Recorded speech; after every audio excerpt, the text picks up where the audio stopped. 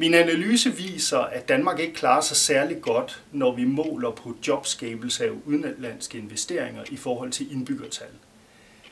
Når vi sammenligner med andre OECD-lande, så ender vi helt nede på en 25. plads ud af 34 lande, altså 10. lavest. Og en af årsagerne til, at vi ligger så lavt, det er faktisk, at mens OECD-landene gennemsnitligt set har fået et lidt højere investeringsniveau i forhold til efter krisen, så ligger vi stadigvæk ret lavt i Danmark. Det har nogle konsekvenser. På kort sigt har vi naturligvis ikke så mange jobs fra udenlandske investeringer som i andre lande. Havde vi haft udenlandske investeringer på samme niveau som OECD, så havde vi cirka fået 2100 ekstra arbejdspladser i løbet af de sidste 5 år.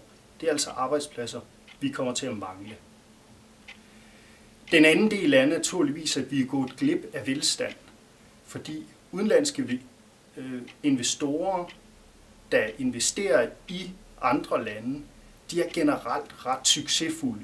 Det er virksomheder, som har en høj produktivitet, og høj produktivitet, det giver også høje lønninger. Så vi taber velstand, når vi taber udenlandske investeringer. I Danmark har vi en udfordring i forhold til at skabe jobs og i forhold til at skabe øget produktivitet. Og der kan udenlandske investeringer hjælpe os. Man kan sige, at der er en masse ting, der taler op for Danmark.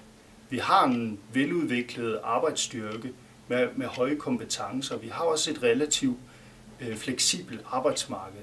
Men der er også nogle ting, der ikke er så godt, og det er især på omkostningssiden, der ligger vores akilleshæl. Og hvis man ønsker at øge investeringsniveauet, så er det her, man især skal kigge.